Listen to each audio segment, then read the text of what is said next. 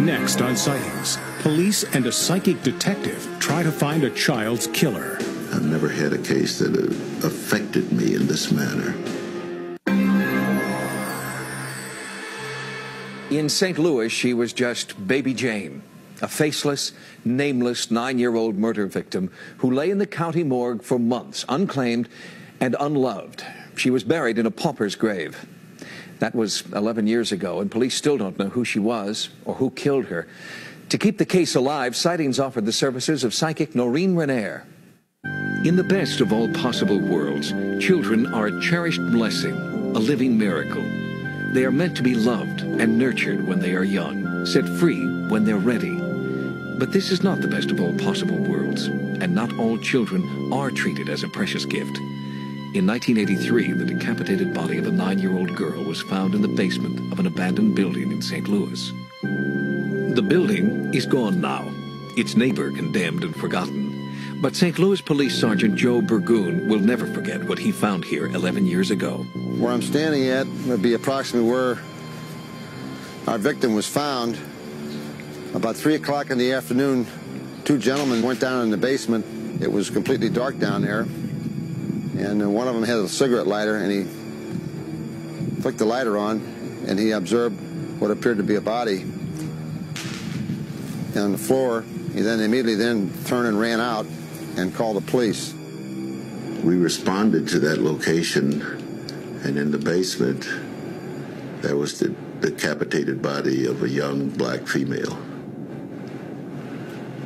And I was devastated when I saw the body. No police officer wants to see a child brutally murdered in that fashion.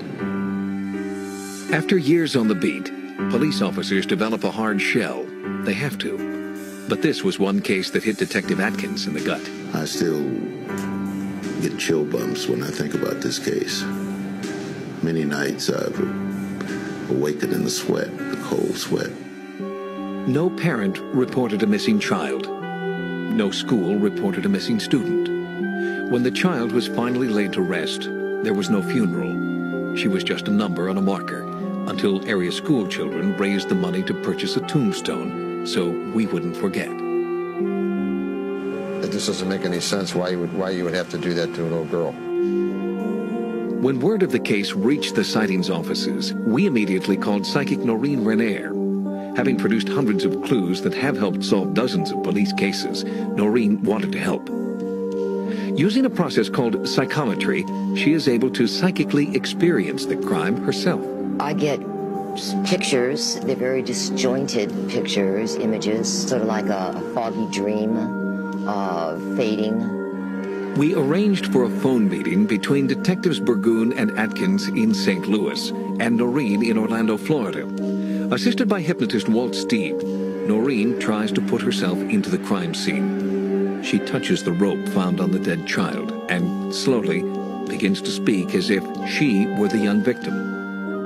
He's holding my hand. I feel like he's holding my left hand. As Noreen moves deeper into her trance, she begins to experience what she believes is the physical and emotional pain of the child. Okay, I need you to forget the pain, Noreen. Go beyond the pain. My chest is hurting me as I'm being strangled. Noreen had no prior knowledge of the case. She was told only that the victim was a young female, found decapitated. Any other body damage that would indicate some other cause of death other than decapitation? First. She was manually strangled. And then after death, she was decapitated. That's what the medical examiner tells us. Her accuracy was compelling to the detectives who had been openly skeptical before the session. I'll accept the help of a psychic, although I'm not optimistic. The semen was, I don't know if there's types of semen, or it tells if semen could tell blood type. Can we get any verification on what I've said so far? There was semen found. The detectives had many unanswered questions. They hoped Noreen could answer. Where was she killed? Where the river and the border is. The river goes up and down. Do you see the bridge crossing this river? I do. I see the bridge. There's a very strong B in the name. Would the name Brooklyn mean anything to you? Yes. Belleville? Noreen's psychic vision affirmed the detective's theory that the child was killed out of state, then dumped in St. Louis. But where was she from? Who was her family? Noreen began to answer the detectives as if the child was speaking through her. Your mother and father? My mother did things that some people would think was wrong.